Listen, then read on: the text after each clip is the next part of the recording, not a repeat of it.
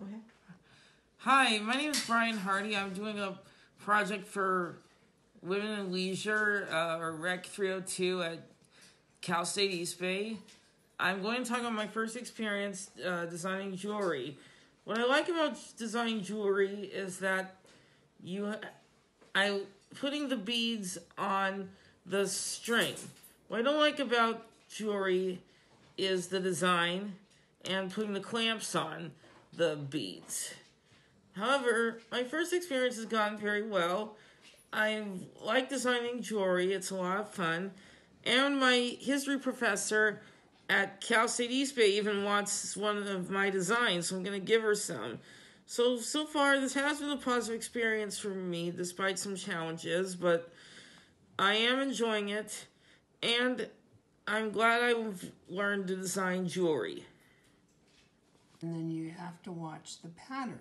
So it's a good idea to check it every couple times to make sure you didn't make a mistake, because that way you can go back and correct it without taking everything off. So that's why I had the beads here set up for you, or had you set up the pattern offside, because it's easier to look at it all at once. All right. Does that make it easier for you? Yes, it makes it easy. So setting up the pattern ahead of time Yes. so you don't mess up is important. The clip a little close on beads.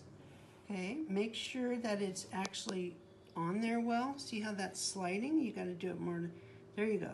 Now lay the thing out, check your patterns if there's anything you want to change. Does it mirror image? It does. No, it doesn't mirror image. It's missing a bead at the end. I'm going to end it like this. Okay.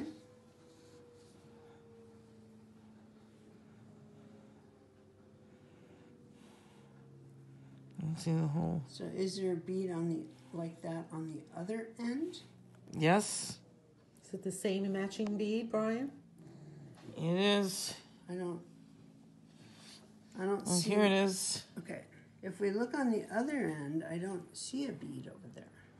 There's one right here. Where? Right here where my finger is. Oh. Didn't even notice it. Clear? I couldn't see it. Okay, perfect. Now I'll put the clamp on. Now put the clamp on. Yes. There you go. Pinch it tight. All right. There you go. Okay.